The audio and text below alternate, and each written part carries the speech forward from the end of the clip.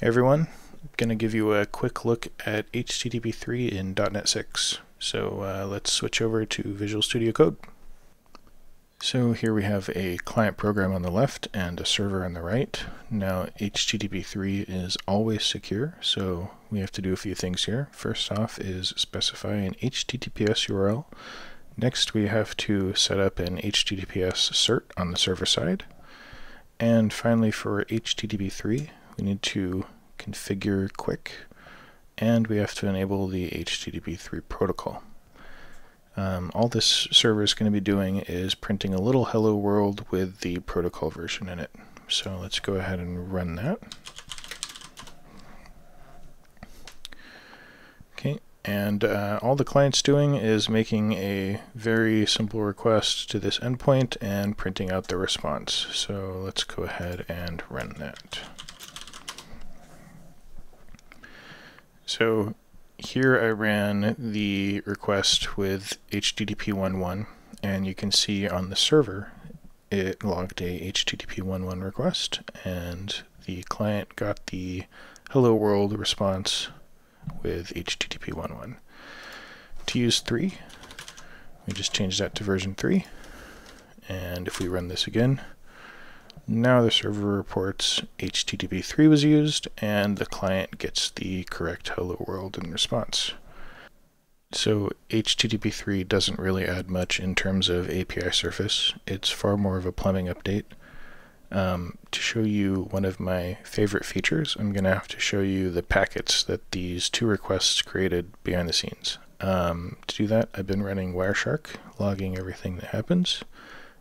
Let's switch to that now and take a look.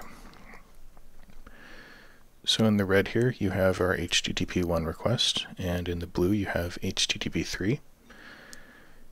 You may be familiar with the TCP handshake that happens up here, the SYN/SYN/ACK/ACK. Now this is a secure connection, so you also have the TLS handshake here. And finally the request and the response. So in networking we often look at the total round trips to get an idea of what sort of latency we can expect with a protocol.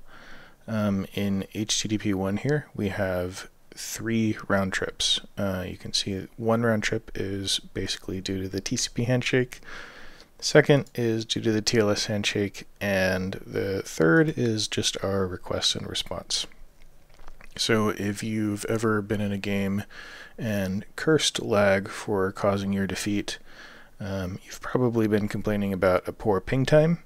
One round trip is basically your ping time. So if you have a ping time of 100 milliseconds, from start to finish, you would have got your response back here in about 300 milliseconds.